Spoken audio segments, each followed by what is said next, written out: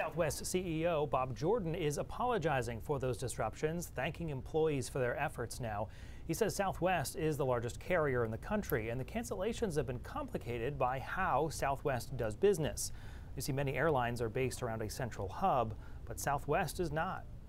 The tools we use to recover from disruption serve us well 99% of the time, but clearly we need to double down on our already existing plans to upgrade systems for these extreme circumstances so that we never again face what's happening right now. The Department of Transportation says it plans to investigate what's really behind Southwest cancellations this week. They also want to know if the airline is meeting its legal obligations to stranded customers.